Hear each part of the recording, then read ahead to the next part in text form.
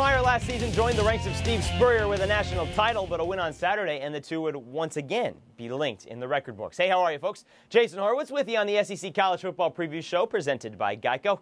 And SEC is back on CBS for another year, and per usual, it all starts with Tennessee and Florida. Now, I mentioned the two coaches. The Gators have won 9 straight games with Urban Meyer. A win against Tennessee Saturday would mark the first time the team took 10 straight overall since the '96 national champions. And for more on that, we bring in Spencer Tillman from Houston, as we do every week, and it's the most articulate man on television. We're looking forward to seeing that and hearing that on Saturday. But, Spence, you know, Tennessee, Florida, one of the things you guys will certainly be breaking down this weekend is the quarterback play.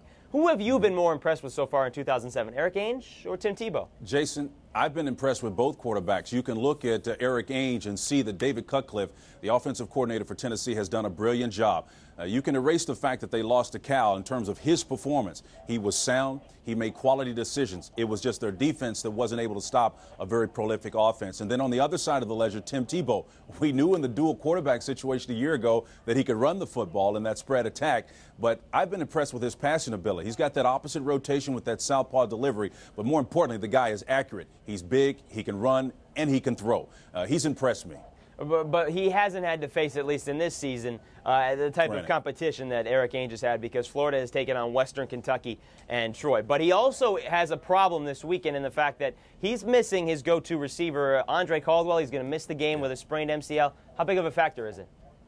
Well, it is a factor, but they have so much depth, and despite the fact that they have a lot of youth offensively, I think they've got at least 7 receivers that can come on the field. Maybe not the caliber of an Andre Caldwell, but they do have talent and they can catch.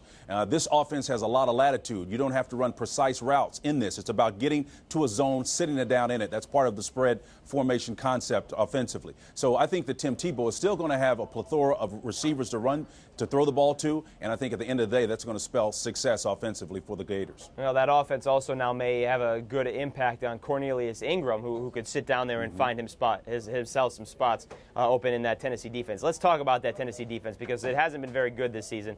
Against Cal and Southern Miss, really struggled for the most part. Came on in the second half against Southern Miss, but similar to the struggles they had last year.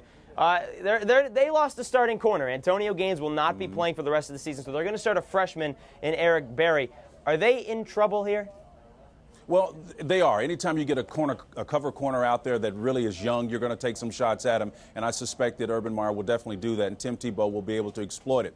But that's a wash. When you look at Caldwell out for Florida, you look at Gaines out for Tennessee, their top cover corner, that's a wash in my opinion. So then you turn to the depth to see who's going to emerge victorious. And for me, I think this game is going to be a track meet offensively, and I think it's going to be one that's going to be won in the swamp by the Florida Gators, the home team.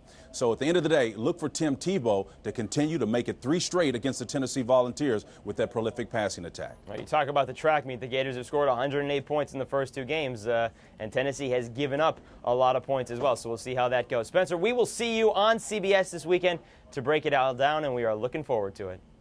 All right, Jason, we'll see you, my man. Folks, the Gators, as Spencer mentioned, have won the last 2 against Tennessee, and they're looking to win 3 straight. They haven't done that since it was Peyton Manning leading the Volunteers. The game 3:30 on CBS, and for more on the biggest weekend SEC showdown or any other in college football week 3, be sure to stay with CBSSports.com. For Spencer Tillman, I'm Jason Horowitz. Take care.